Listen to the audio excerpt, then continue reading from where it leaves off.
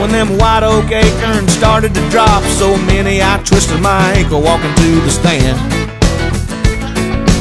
Everywhere you look was a sweet persimmon, big around as a Florida lemon. Was a whitetail grocery store all over the land.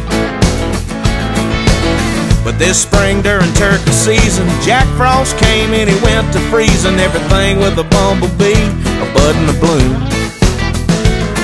Then summer came and there weren't no rain. Everybody said what a crying shame, and the DNR predicted deer season was doomed. Well, me and my buddies, we got to thinking, sitting around one night drinking, how we gonna fill up our deer tags? Then a light went off and I started to grin. I remembered about my big grain bin. We started filling up 50-pound bags of them Yella Acorns. They're worth their weight in gold. I'm gonna have more meat than my old deep freeze can hold. With all them Yella Acorns, you have them eating from your hand, but just don't get yourself busted by the man. Tell them, Dallas.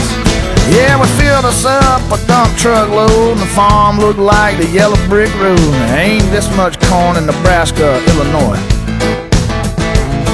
Then a monster buck, he come sniffing around. I was about to lay that old hammer down when I heard a voice say, "Get down from there, boy."